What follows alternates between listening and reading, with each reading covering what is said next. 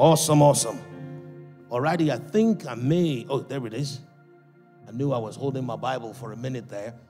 One of the things that I would like for us to do very quickly is I would like for us to pray. Every single one of us, if you could just take a posture of prayer wherever you're at. If that looks like having your eyes shut and your heads bowed, and just for a moment, I want you to just place a demand on the grace of God that is here present with us in this atmosphere. Just be reminded that wherever 2 or 3 are gathered in his name, he is very much there in the midst of them. He said it, we believe it, we experience it.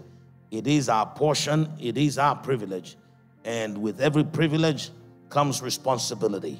If we have been given the privilege of promise, we need to demonstrate the responsibility of faith. And our faith is being made known by our actions. So if you truly believe that we have come here in his name and that he is here in the midst of us, why don't you say something right now? Let it be a functional moment. Let it not just be a ceremonial moment, but one wherein you are tapping in and you are pressing in and you are drawing and receiving as you should of that which is available to you in his name and in his presence. In his name, because wherever the Lord places his name, that becomes Bethel. That becomes the house of God. Praise the Lord. Hallelujah. Father, I thank you because you hear me always. Thank him because he is a God that hears. And thank him also because he speaks expressly for your sake and for my sake, that we may know what the heart of the Father is for his beloved ones. He has given us his Holy Spirit. Father, we worship you. We thank you because of ourselves. We can do nothing. Praise the Lord. God is good. Amen, amen. Let's be seated. Alrighty, God is good. How many people thought that session of singing and praising God was phenomenal? I think it was excellent. Praise the Lord. Highly, highly anointed. You know, when you see people who actually sing and worship God in their closet, when they come out, you can tell, because deep calls unto deep. You understand what I mean?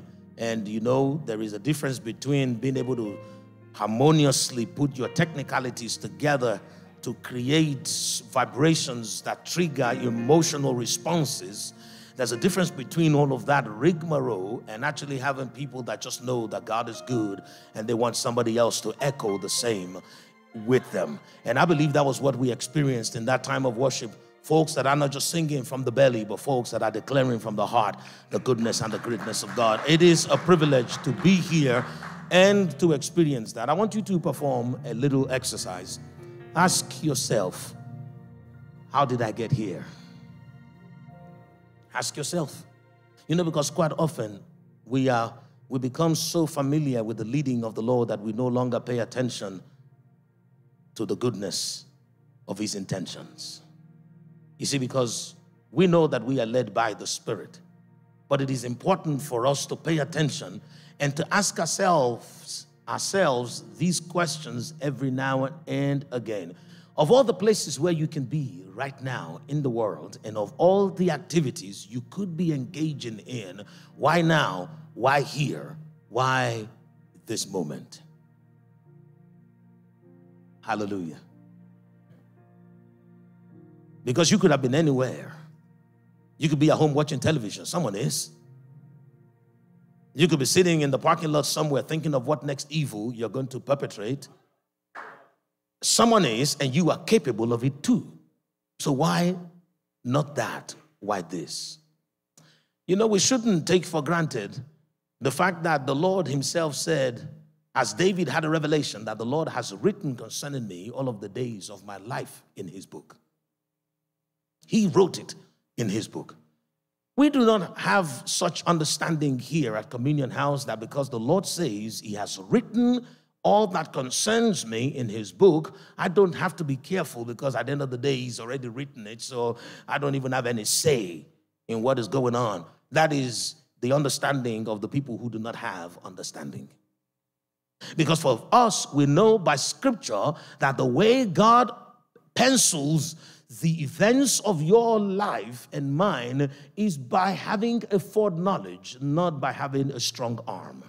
So he doesn't twist your arm to do things, but he lovingly observes your choices and he pencils down what you choose to do so that he can also record that which he does to ensure that where your shortcomings abound, his grace abounds even much more. It is important to understand the technicalities of this pen of the Almighty God that he has so carefully brought out to craft the verses of your existence. Jesus himself said, "Behold, I go as it has been written of me in the volume of the books." And what was written concerning him in the volume of the books? It was written concerning him because the Heavenly Father, his Heavenly Father in mind, observed that the burden that he had to carry as part of his calling would feel too weighty and too heavy, and he will for a second consider throwing in the towel. And the father observed with so much agony in his heart that his son would want to give up, because Jesus came to that point wherein he said, "Father, if you will, if by some chance, let this cup pass over me. But I am thankful to God that the Lord Almighty did not run out of ink, neither did heaven run out of paper," because he continued to write after that. And he wrote also very beautifully into the verse of the Messiah that he got to that point wherein he said, "Not my will, but yours be done." And the Heavenly Father said to the host of heaven at that particular point in time, "I told you." You see, because the Heavenly Father knows. He already knows. The Bible says in the book of Romans chapter 8 that whom he did foreknow, he predestined. The Bible did not say he just came out randomly predestining people, because that would not be in alignment with what we are. What are we? We are an expression of God's individuality, equipped with the power to choose, so that whenever we recognize what the truth is, we can choose to love him as dear children, not as robots that just carry out instructions. That is what we are. We are beings made in his image and likeness, given the power of choice so that your love for him can be genuine. There are things that we do on the daily basis that we do not love to do. That is the reason why most of us, we don't just go to work. Most of us go to jobs. And like I've told you, the word job means that which you hate, because job means hated. And so many of us go to jobs because we feel like we do not have a choice. We feel compelled to do it because necessity has been laid upon us in more ways than one. And God observes such things that take place under the sun, and he calls it servitude. God says this is slavery. This is servitude. No one is meant to do things because they are compelled to. People are meant to do things because they choose to. No matter how good that thing is, you were not meant to do it by compulsion. You're also always meant to do it by choice, because choice is what gives the opening. Choice is what opens the door to love. Let me say that again in the King James English. Revelation chapter 3 verse 20. Jesus says, "Behold, I stand at the door and knock. If any man hears my voice and opens the door." How many people have ever thought about the fact that Jesus is not just knocking, hoping that you will hear the knocking? He is also pleading to come in, because he did not say if anyone hears my knocking. He says if they hear my voice. You see, because he wants to make sure that you do not just think that it is the wind that is rattling your door. He does not want you to think for a second that it is the neighbor's dog that is trying to get in. He doesn't want you to think that it is the construction project going on the next street that is making your door vibrate. He is knocking and speaking at the same time, saying, "It is me. It is I want to come in." But he says, if any man hears and then chooses to open the door. So love cannot come in unless you choose. So that is what we are. We are beings who have been equipped with the ability to choose. And that is the reason why God did not just wake up one day and said, I'm going to predestine Laura to be this and that. He says, no, I foreknow you first. Whom he did foreknow. To foreknow means to allow oneself to be in the position of knowing ahead of being. You see, we think about that and we just think about it in terms of the omnipotence of God. But I have come to learn to think about it in terms of the loving heart of God. God doesn't just try to foreknow us because he can. He foreknows us because he just could not wait to see us become before he beholds us. Today I come to you in the name of Jesus with one hope in mind, that I will be able to remind you of the love of your Heavenly Father, and that I may be able to stir up within you the willingness to choose that love that has chosen you even before the foundations of the earth. God said in his word, whom I foreknow, I predestined. Why does he even care to foreknow me? He could have just waited until I showed up on the scene. I said, okay, let's see what this one's got. But the Bible says he did foreknow us simply because of the love that he has for us. When you love someone, you can't wait to see them. You tell them, oh, send me a picture. When you love someone, John was telling me there's a friend that I haven't seen in 10 years. He's coming to town and I am picking him up from the airport. The guy could have taken an Uber, but John misses his friend and he can't wait. And that is the reason why God, so you have to understand that the reason why God took up his pen in the first place to begin to scribble the verses of your existence is because he wants to write you a love letter before you begin to stumble through life. The Bible says, whom he did foreknow, he predestined. And why will he predestine you? Simply because he has already foreknown you, and he knows that there are times wherein you will not choose life. And that was why he came to the children of Israel before they started to follow after the Canaanite goddess that would do nothing but take the life that God gave to them. God came very quickly because God could see the horde of darkness and how they also want to be a partaker of the precious gift that is called the children of God. And so when God saw the lineup of the Baals, he saw the arraignment of the Canaanites, he saw all of them, including God and money. He saw these gods, how they were going after his elect. So he came in front of the line and he said to them, I set before you today life and death. Choose life that you may live. Why did he say that I set before you today life and death? Because all those other miscreants, as we would like to call them sometimes, who are coming after you, they are also part of his handiwork, but he did not make them so that they can destroy you. They have other purposes. They are just violating their order. And because he is a just God, he has judgment waiting for them, and that is why he will not cut them short in their assignment unless it is for your sake. Even though for your sake, sometimes he allows them so that you can be strong. You know, because sometimes, because of the goodness and the mercy of God, we can be babied through life. And so God, every now and again, he makes sure that you are not a spoiled child that becomes useless to the kingdom.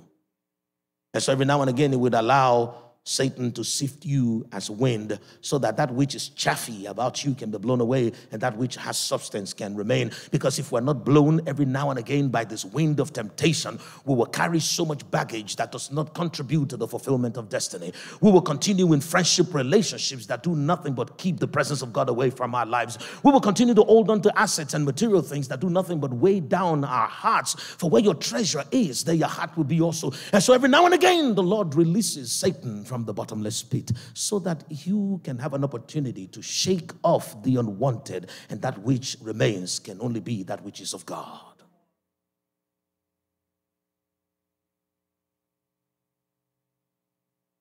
But none of these things will become apparent to you if you do not pay attention and ask yourself questions every now and again, like the one we did at the beginning. How did I even get here? The person who invited me is not even here.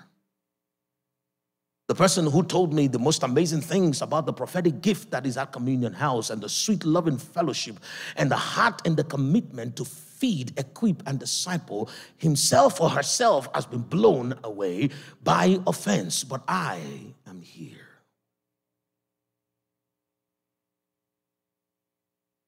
You remember how reluctant you were on the day to stop and ask if that person was okay, but you did nonetheless, simply because you felt like, okay, I'm just going to do it. And that person who was not okay that you were checking on was the one that God used to introduce you to a place where he has prepared for you to be fed, to be equipped, and to be discipled. And so you cannot take credit for the goodness of God. None of us can take credit for where we are. But I dare to say to you again, once again, because the Lord says to me to repeat that word, because to somebody it is a reminder of promise, but to another in here today, it is a prophetic declaration that where sin abounds, grace abounds much more. Because the way we understand the foreknowledge of God and the predestination of God is the fact that when God goes ahead in his love and it is in his divine anticipation. Now, if you're wondering, because someone is like, can you give us an example of someone that God was so eager to see that he could not wait to see? Look at the man called Jeremiah. God said to him, before I formed you, I knew you. God took his time to run simulations of what the life of Jeremiah would look like. He ran it again and again, and at every iteration, he was observing the nuances of his natural choices. And that way, God was able to package his own intervention to bring those natural choices to supernatural conclusions. Because Jeremiah, in his own natural choice, he chose to be timid because he saw himself as not having advanced enough in age to influence his community. And so when God came to him, he says, but you know that I am but a youth. And God says, please don't say that again.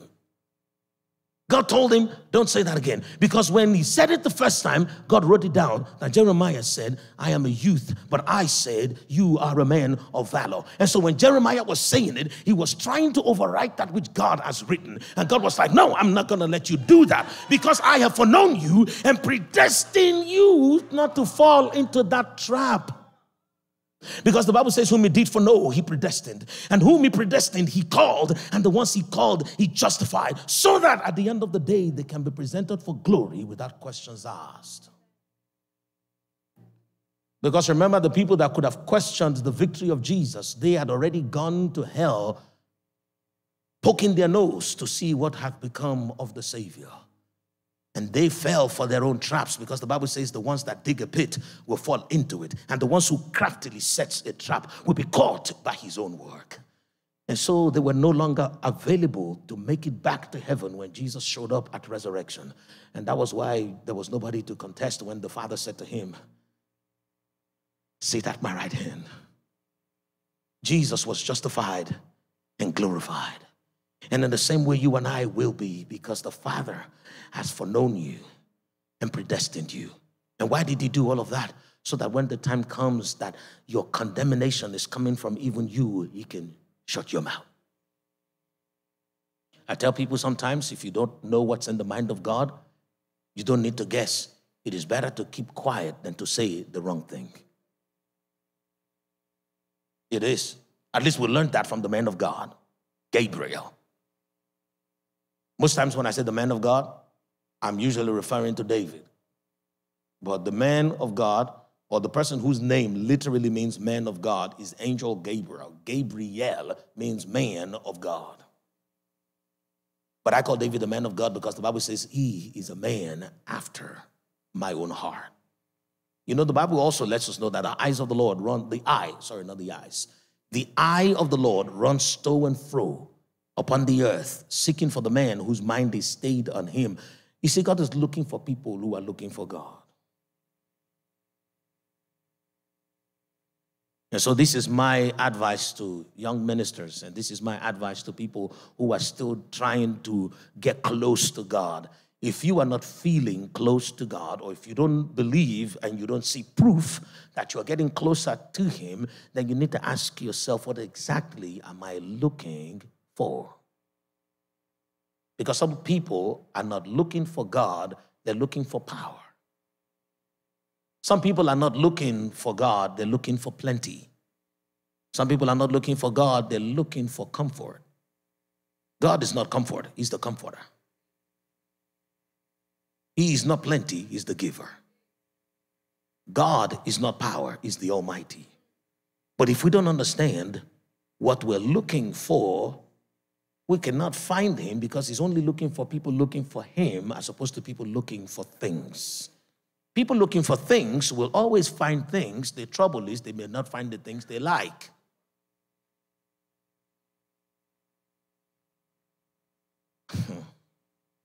Let me show you something in Jeremiah chapter 17,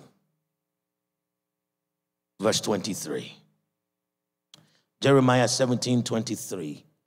The Bible says, but they did not obey, nor incline their ear, but made their neck stiff, that they may not hear nor receive instruction.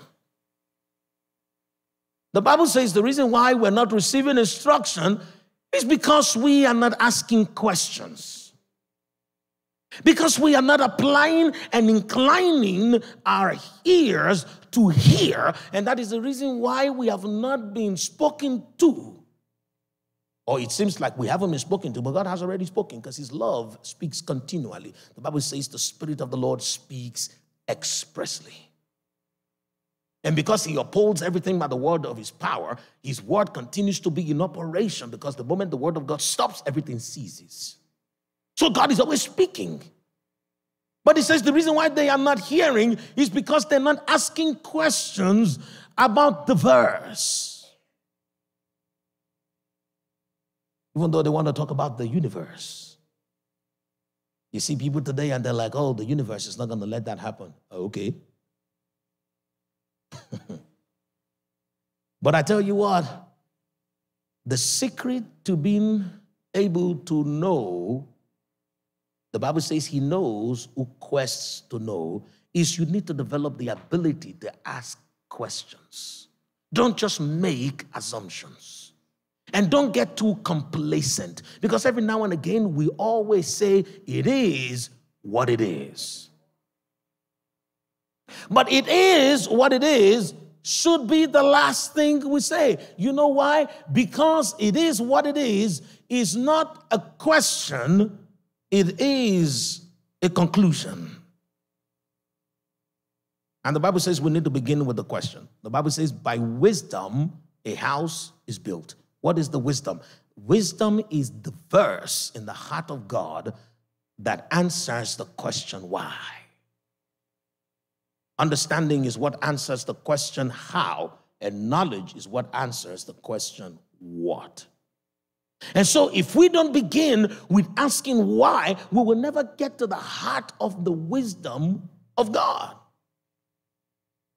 And by so doing, we miss out a lot on the moments that God is building for us. Because everything he's doing, he's setting us up to come into experiences and the fullness of our relationship with him. Everything that God is doing in your life, dear, is God is building a house around you, and he wants to come into that house with you in your business, in your family life, in your parenting. He wants to come into that house, but he builds it first for you, and then he knocks so that you can let him in. And to build that house, it has to begin by wisdom. And that is the reason why it is important for you to stop and ask, how did I get here? What is the Lord doing with me? And how does he want to use me in this situation? But the Bible says that if we do not ask, you see, Jeremiah 17:23 is an amazing verse of scripture because it also tells us something that becomes of the people who are just one-track minded, who are only going with the flow, saying it is what it is. The Bible says that God sees such people as stiff-necked people. They're always just like that, like zombies. They're not turning around to observe what the Lord is doing. They're not looking to see the ram that may be caught in the thicket. They're not looking to see how they can be useful. They're not looking for clues. Even after God says that it is my glory to conceal things, but it is yours to search them out. And so if God has concealed things, then I have no benefit from just keeping my neck stiff. And many of us do it simply because we don't want to be judged. Many of us do it simply because we can't be bothered. God wants to reveal so much more to us, and he wants us to find the things that he has hidden along the path of obedience. He wants you to see things, because I came before the Lord and I said, Lord, how come this person is missing this? How come that person is missing that? How come we are going through life and there is so much want? Are you no longer our shepherd? Because the Bible says, the Lord is my shepherd and I shall not want. And then the Lord opened my eyes, and then I saw that we mostly have been walking around like stiff-necked people, not asking questions and not being curious and inquisitive enough. And the Lord says, I've got treasures everywhere, under their seats. Even Oprah tries to let us know that there is always something under your seat. Every one of us, we're always sitting on something precious. Because the Bible says that the way to receive is to have. Many of us think the way to have is to receive. Let me say that again, because it's kind of like messing with Chris's theology here. Many of us think that, the reason why I don't have this and that is because I have not received. If you have that mentality, what you're also saying is God has not done his job. Because he says, I am your provider. And so if I'm saying I don't have because I have not received, then I am saying that God has not given me. But the word of God says that he has given you, not he will give you. He has given to you all that pertains to life and godliness. The Bible says in Christ, all things consist. Has he given you Christ?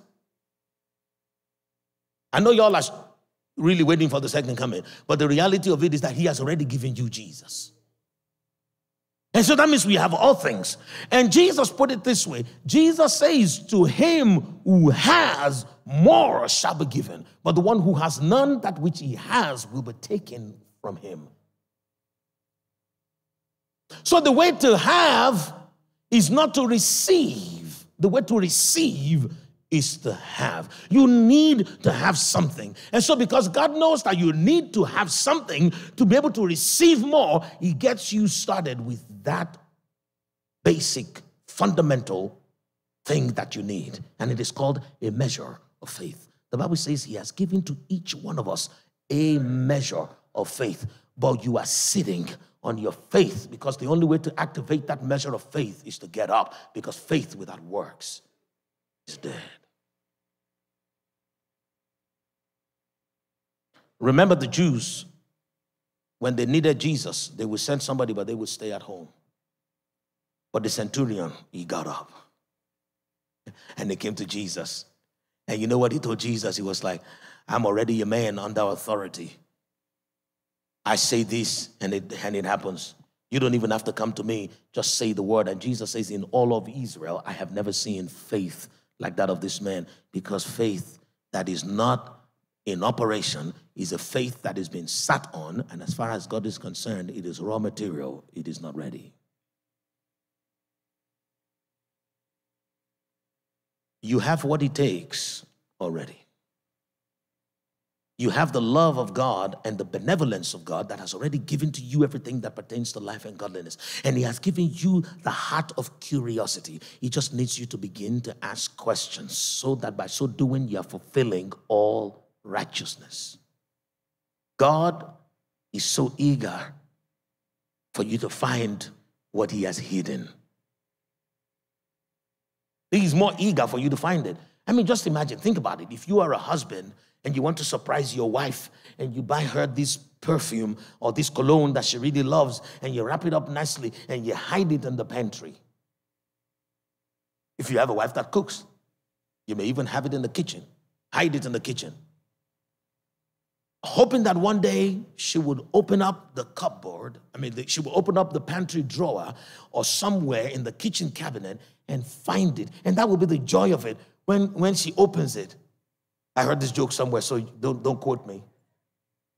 When she opens it, she would see it, and the inscription would be, I'm glad you found it like I found you. Aren't I sweet? Or maybe I'm just really good at repeating other people's jokes. But the truth of the matter is, it is God's delight to have you find the things that he has hidden so that you can get to know him. You see, because you were hidden in the dust of the earth, and the earth itself was hidden under the sea. Not just one sea, but two seas. The Bible says the waters above and the waters beneath had collapsed, and they had buried all the ground, and darkness came and sat upon that concoction. And when God came, he found you in the dirt. And he called you his own, and the Bible says he rejoiced over you. And there is no way you're going to know him if you do not experience what he has experienced. And that is the reason why he hides the treasures of your life, so that when you find them and you find joy, your heart can then beat with the same frequency as God's heart. And then it's going to say, yeah, how does that feel? That's how I felt when I found you. You want to know God? You want to hear God? Ask questions. Stop and take inventory of your life. Do you know that I have found that one of the ways that it has become easy for me to overcome offense is by asking questions of the people that offend me. I ask questions like, why is this person able to hurt me like they do? And then the answer is because they have been so good to me in the past, and they have been such a benefit to me in the past, that now that they're failing to be what they have been, I am disappointed. I wouldn't be disappointed if they were a nuisance from day one. Does it make sense? Every husband needs to ask themselves that question whenever your wife seems to be annoying. Because the question will be, how come this woman is able to annoy me this early morning? And the answer will be, because one day you knelt and you prayed to God to guide you by his hand, that you may find her who is bone of your bone and flesh of your flesh. For the Bible says a wife is a good thing, and the one who finds her finds favor of the Lord. The reason why she's that close to you and able to wake up next to you to annoy you that early in the morning is because she's an answer to prayers.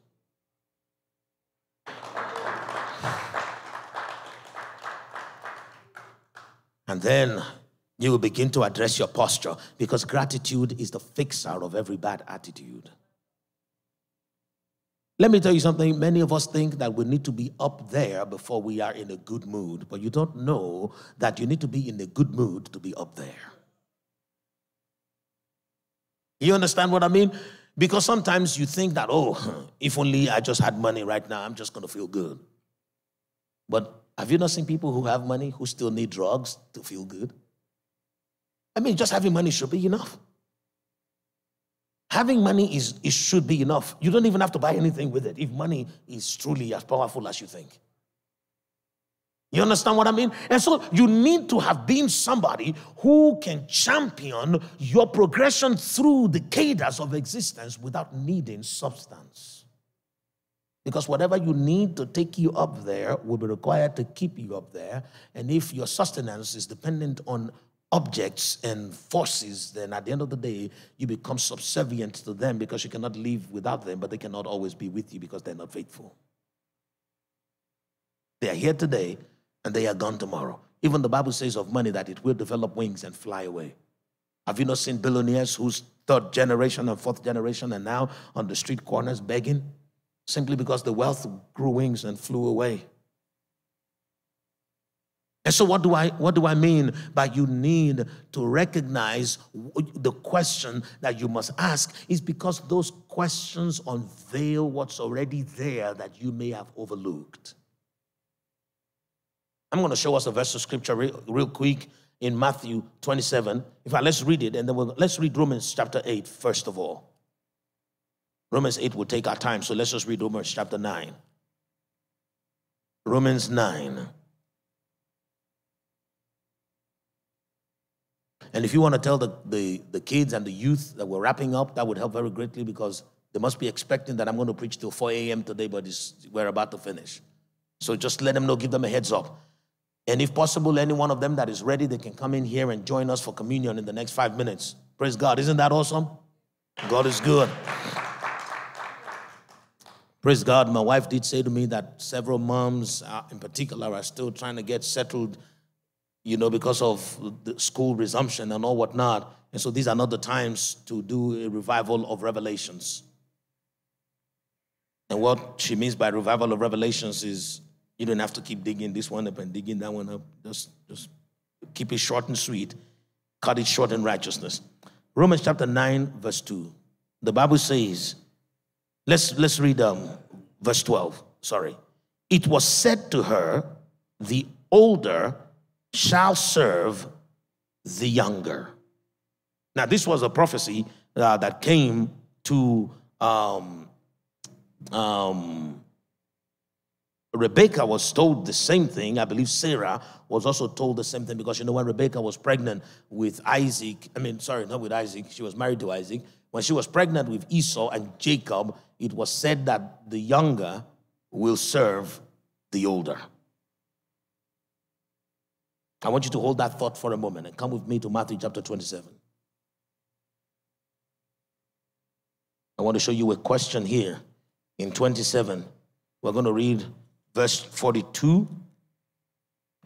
The Bible says, he saved others. Himself, he cannot save. If he is the King of Israel, let him now come down from the cross and we will believe him. These guys are asking a question that if he is the true king and he is the Messiah, we want to see him save himself and then we will believe him. I want to unravel a mystery to you folks. Do not ask questions so that you can believe. Ask questions because you believe.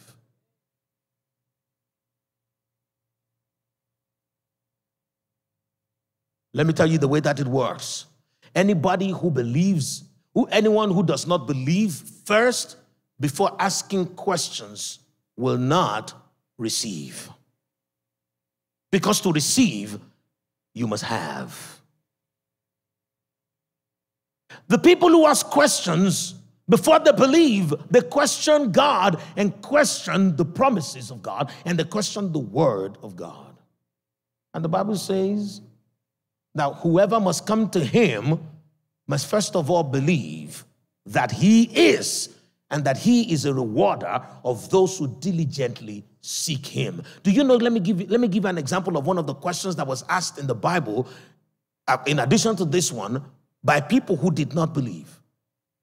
The disciples of Jesus, when they were on that boat that to them was about to capsize because of the storm, they said, do you not care that we perish? Do you know the meaning of what they just said?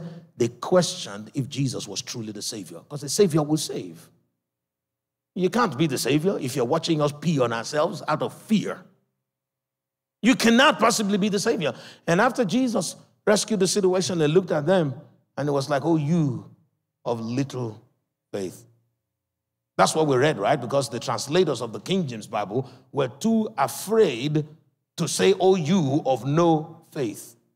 The original word in the Hebrew, even in the Greek, says, oh, you of no faith, because even if your faith is as little as a mustard seed, it will move mountain. So if your faith is not working, it is not activated, it is no faith. Don't be kidding yourself and say, oh, I've got little faith and I'm working on my faith. No, you're sitting on your faith. Jesus was quoting Moses here.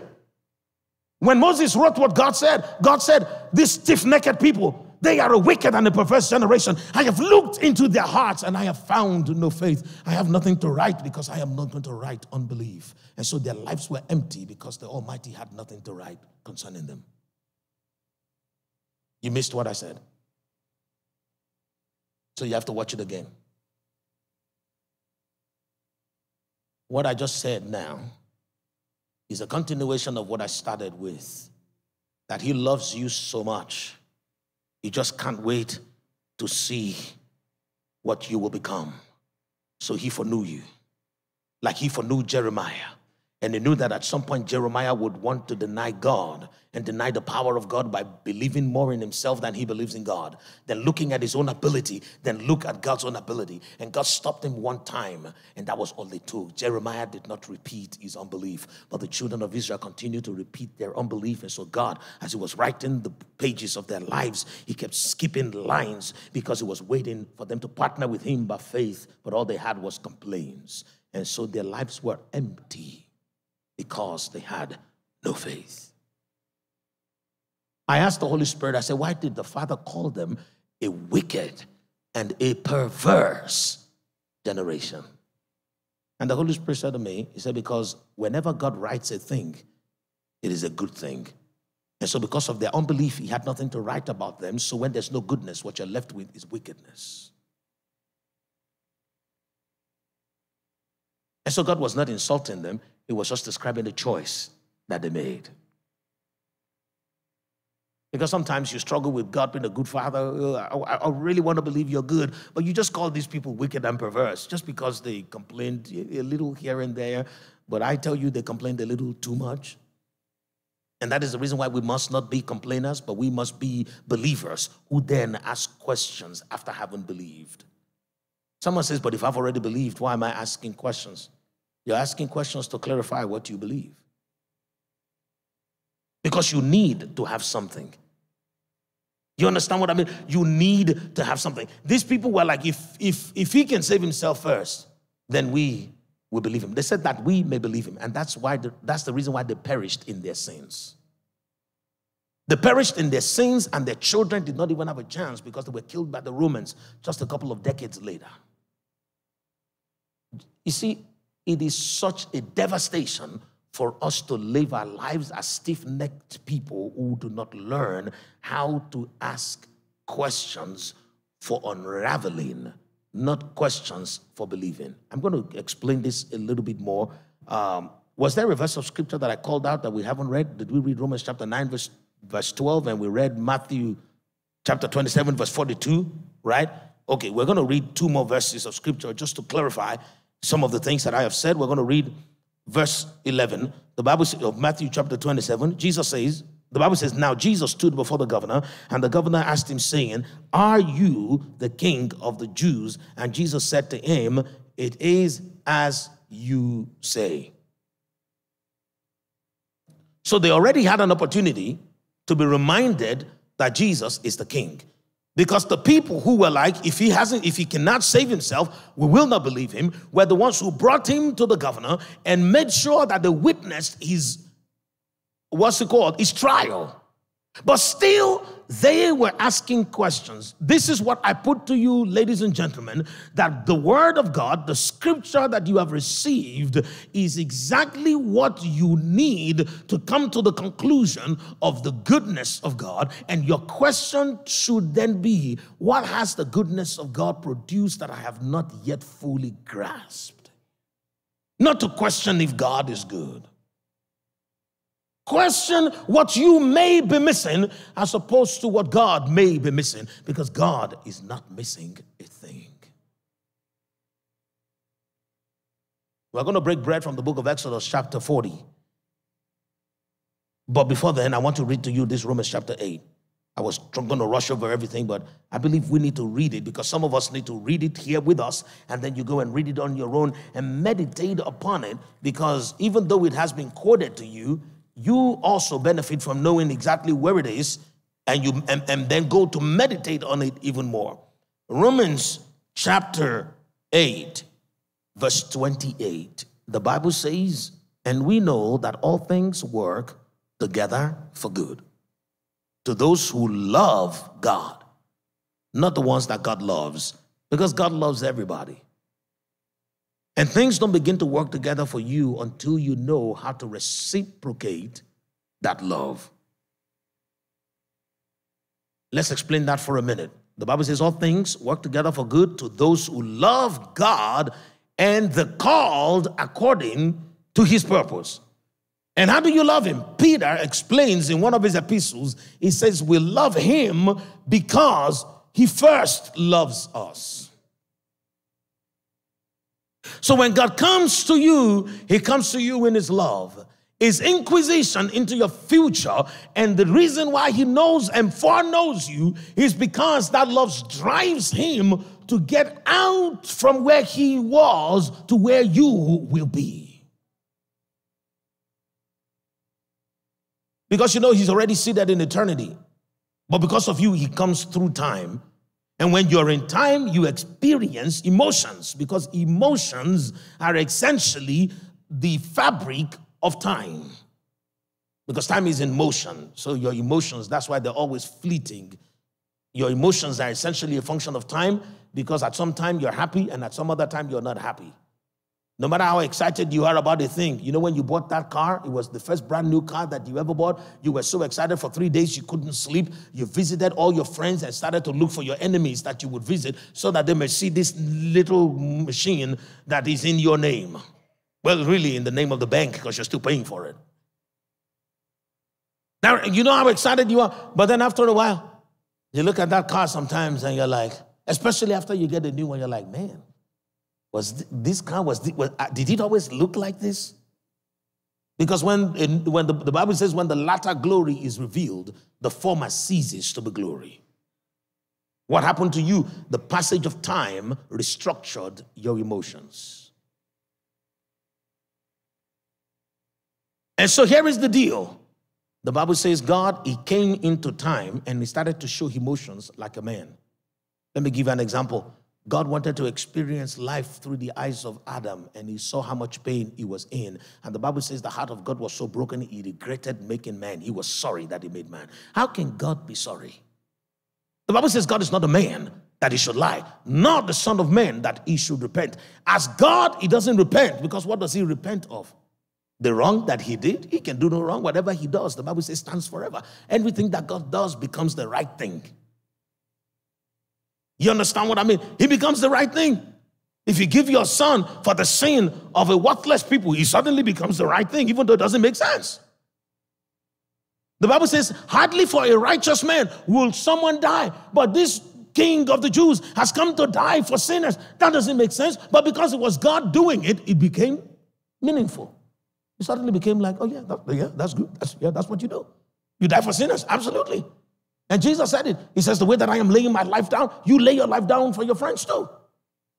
Because now God has done it. It has become the right thing to do. And so God does not repent of anything that he has done. But when he came down to experience the life of Adam and Eve, the Bible says God saw their pain. And he saw that the thoughts of their hearts are evil continually, which means their heart that is supposed to be a habitation for heaven has now become a domain of hell. The Bible says God repented that he made them. So God went through all of those just because of how much he loves you, and he wants to understand exactly how best to guide you. You see, that was God's curiosity in action. He found you by his own inquisitiveness. He found you by his own curiosity. And the only way you are going to find him is to return the favor by being curious about his love, by being inquisitive about his heart. What is God thinking about me today? This time that I woke up is 30 minutes past my alarm. Why is this happening? What exactly does he want to bring out of it? And someone is like, man, will I even have any time to live my life if I keep asking all these questions? You will, because you will stop spending your time doing the wrong things, and this little time that you have left will be more than enough to enjoy all the right things.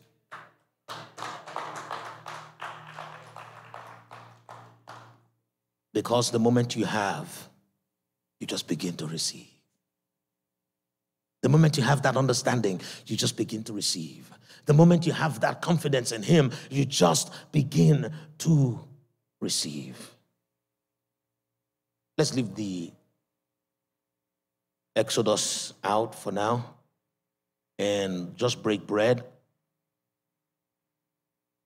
Hallelujah. Praise the Lord. God is good. Hallelujah. So, in fact, it's important. Exodus chapter 40, verse 5. The Bible says, you shall, Exodus 45, you shall also set the altar of gold for the incense before the ark of testimony, and put up the screen for the door of the tabernacle. I want this to form a picture in your mind. He foreknew you and predestined you, all for glory. He didn't tell them to first of all put up the screen before setting up the gold. He set up the gold first, and he says, now you can screen it off. Because for the gold to be seen, you have to go through the veil. God wants everything that is precious to be sought out. Did you see what he did here? He said, put the gold there first. And then after that, put the screen. Because this gold is not for every eye to see. This gold is not for the uncertain. It is not for those who are not seeking. The gold is for the seekers, the ones who are ready to do whatever it takes to find that door and to open it. The ones who are ready to question and to be curious about the goodness of God. Don't forget the example that I gave you about the spouse. The Lord said to me that they need to behold what you are handing to them as the key that opens up their joy. You see, because the moment you start asking the right questions, you begin to receive the right insights, and then you recognize that it is actually all right with you, even though it seems like it is turbulent. How do I know that it was all right with the disciples? Jesus was on the same boat and he was asleep. If it was that bad, how can Jesus be asleep? He wasn't dead, he was only asleep. That's because rest is not supposed to be what is around you. Rest is supposed to be the stabilizer within you. The gold is here, but you need to search it out.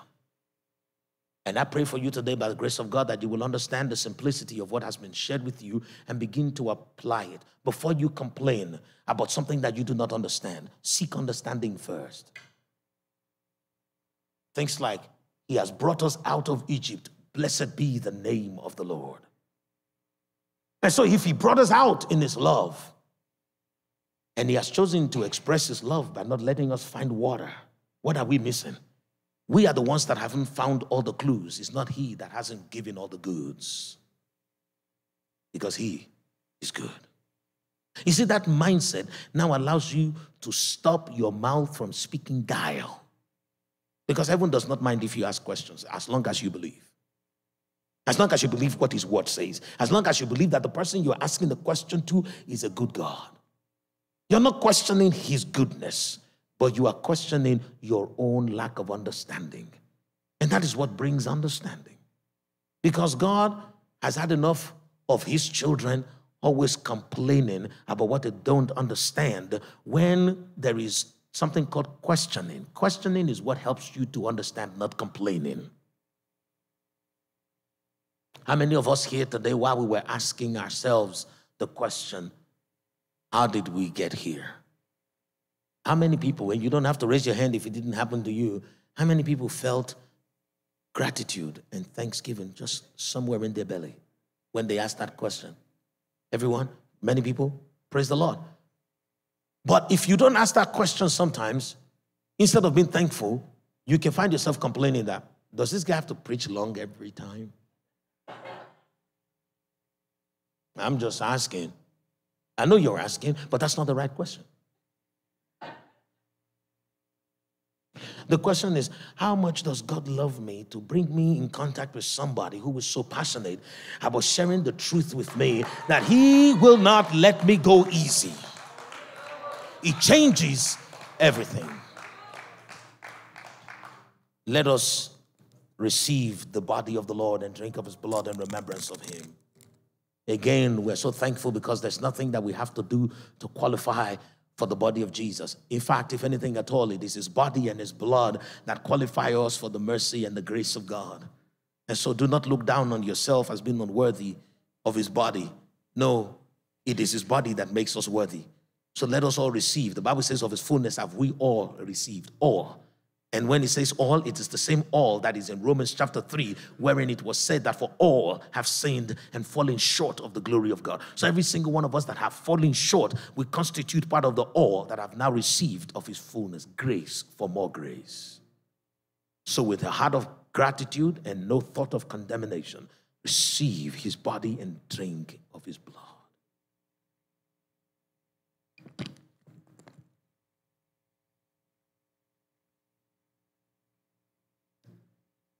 I have the life of God in me. I have the life of God in me. I have the Spirit of the Son of God. I have the life of God in me. I am excited because, when the Holy Spirit showed that to me, praise God. Amen. I wasn't going to do it. And he said to me, if you're not going to do it, well, don't do it. And that is the reason why I try to put a little bit of dance and excitement into it, because it's like, what he showed to me was this. He said to me, many are looking around and they miss what's within. You see, as a priest in the Old Testament, if you stood outside the veil, you saw sinners, you saw goat, you saw blood, you saw mess. That was all you would see outside of the screen. But behind the screen was the gold. And so when you stand and you look at all of what you have around you, sometimes you look at all the bills around you, sometimes you look at all the failed projects around you, sometimes you look around, you see all the ungrateful people around you, you look around, you see things that are not pleasant, you see all the opposition that comes. You need to remind yourself that regardless of what's around you, you have the life of God in you, and that is worth more than gold. It is worth more than gold. Instead of looking at the storm, they should have just looked into the stern and they would see the Lord. If I were you today, I'm going to look inside because there is gold inside. And I'm going to be thankful. I'm going to allow my attitude to be that of a winner, that of a more than a conqueror. Because if I can get my attitude to be up there, I'm going to attain the altitude of my attitude. It is the way God has encoded life. Paul and Silas, they had the attitude of free men, so they could not be bound, because that would be injustice before the Lord. They were in prison. And when you're in prison, incapacitated, you're supposed to be sad because you are deprived of your freedom, but they know that they have already been set free. And so the chains to them were unreal and unfounded. They're like, what chains? We are free men. And what do free men do? They rejoice, they swing their arms. And that is the reason why the angel of the Lord had to come to fulfill the word of the Lord. And so I want to encourage you today, let the Lord help you renew your mind and attain the attitude of gratitude so that you can rise to where you need to be in Christ Jesus and stop being beneath all things. See, this word is brewing in my spirit.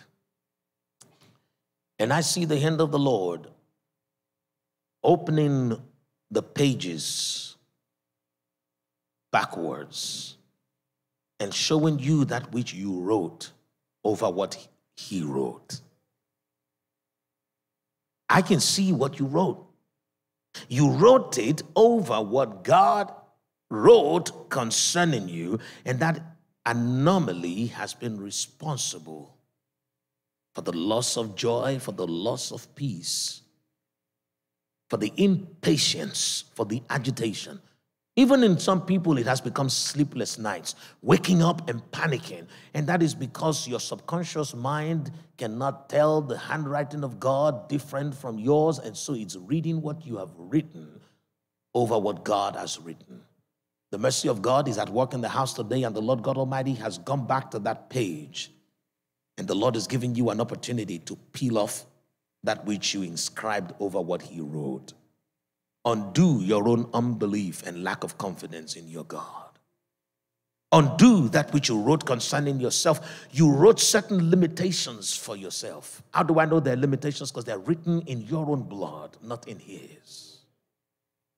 And the Lord is saying, remove it and then see what I have written. Every limitation that is based on your own blood, every time you have told yourself, oh, I wish I could do this, but I don't have what it takes, that is your handwriting, not God's. Begin to tell yourself now, I can do all things through Christ who strengthens me.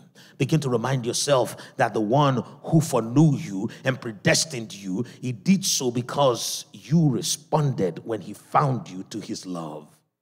The Bible says that all things work together for good to those who love God and are called according to his purpose, because these are the ones that he foreknew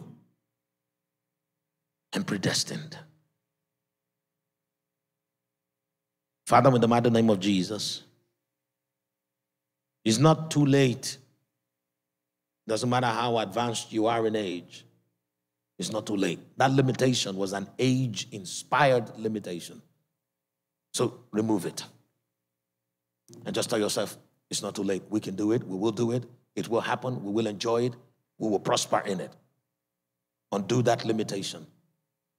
And I also want to say to somebody here today, and I'm going to wrap up on this note. This might affect more than one person, but I want to say to one person in particular. The Bible says here that the heart of kings is in the hand of the Lord. And like the course of a river, God, changes it where he wishes. The way you change the course of a river in the natural is by moving dirt. Is by moving the earth, is by putting an obstruction in the path that the river has chosen to take so that it might find another course. So when the obstruction comes to their way, don't pray for it to be removed. Thank God for it, because that's what would change their mind and cause them to repent. So when you see, it's happening in a few days from now, the Lord says, when you see that opposition come their way, when you see how life seems to resist their plans, you can sympathize with them just to fulfill some righteousness. I just say, oh, sorry to hear that. But in your heart, say, Father, I thank you, because by this river will change its course. And I say that it affects more than one person. And just ask for the Lord to give you the heart of discernment, that you may know the mountains that are before Zerubbabel, the ones that need to be cast away and be made plain, and the mountains that have been positioned so that others may attain repentance. So that you are no longer working against God in the lives of the ones that you have interceded for. I wasn't going to say this, but I'm going to say this now, because many of us are very accountant-minded. We're always calculating things. And because we're so familiar with what figures mean in this economy and in our lives, we limit ourselves to figures. The Lord is saying, I have more for you. Praise the Lord. The Lord is saying, I have more for you. You're good with numbers. You're an accountant in your mind. Everything has to balance. The Lord is saying, if I say it will be balanced, it will be balanced. 5 loaves and 2 fish cannot feed 5,000 by bookkeeping. It doesn't matter how great an accountant you are, it doesn't make sense. And every now and again, God expects for us to trust him to make it make sense by multiplying what is in our hands. Retire from being a God to yourself and be a child of God once again, and let him love you. God bless you, Communion House. I'll see you Tuesday.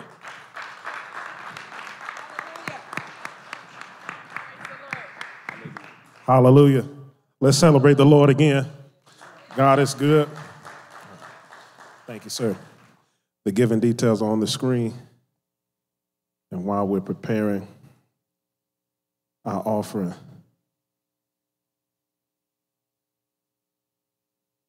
let us give in faith.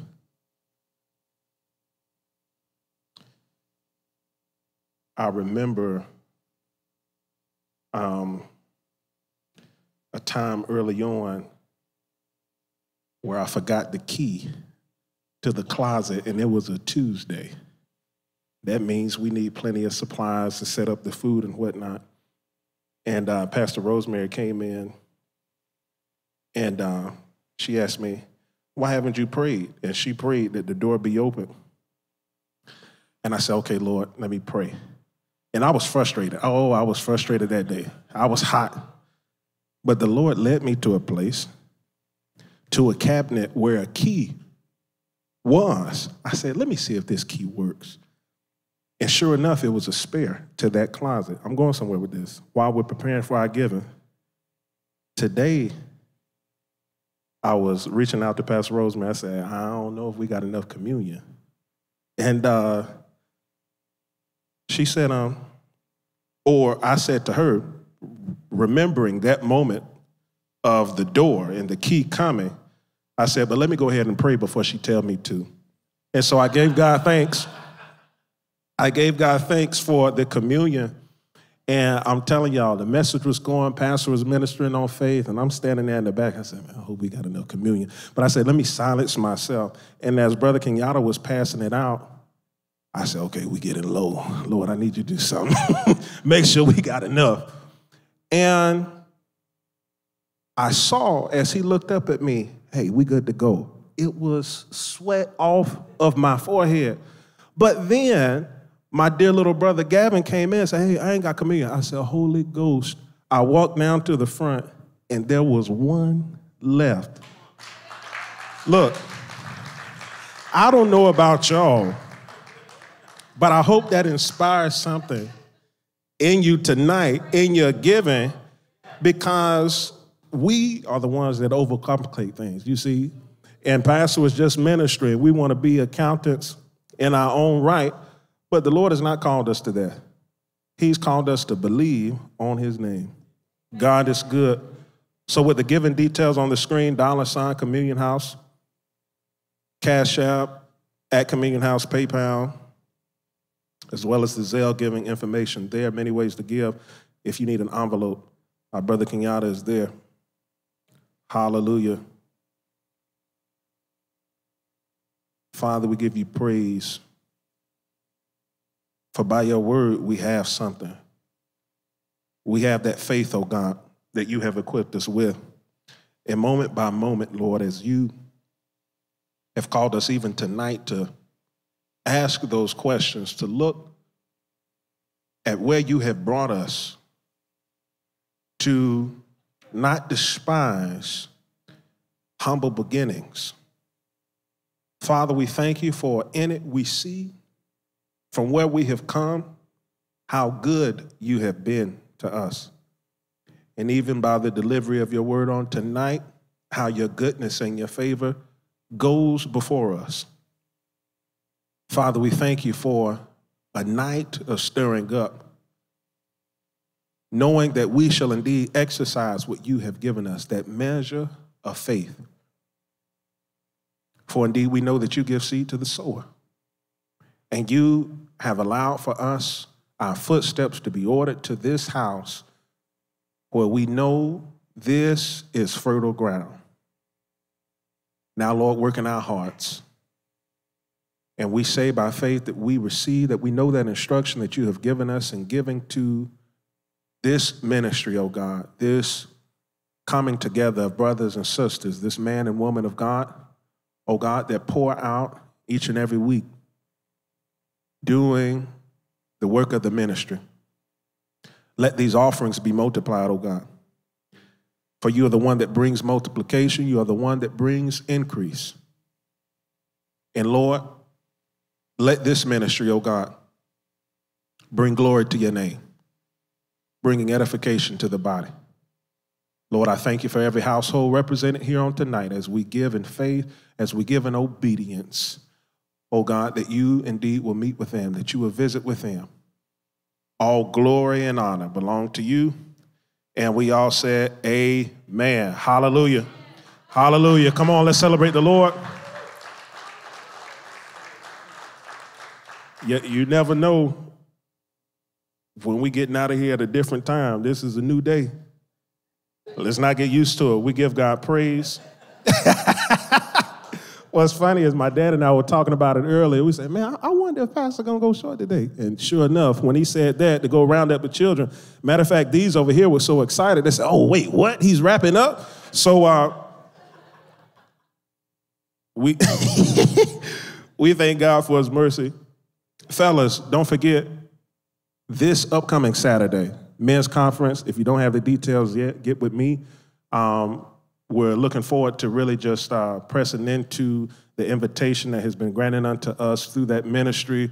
And we're looking forward to just going to support and hear what the Lord is doing there and also to be a blessing. Amen. And so, again, just get with me if you don't have those details. Let's make sure to lock that in next Saturday. There's a Friday meeting as well, but those details will be discussed in the men's chat. Amen. All righty. Everyone have a great night.